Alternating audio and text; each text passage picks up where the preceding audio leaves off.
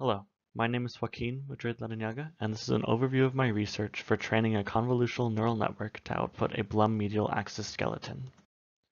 Now, the overview of this project is to go from a natural image, shown here, to a mask of that image, and then to take that mask and go to the Blum medial axis skeleton. Now, there is already code that can generate this Blum medial axis skeleton from a given image. However, it is susceptible to noise, among other things, and we are hopeful that this neural network will be better than a brute force approach and also faster.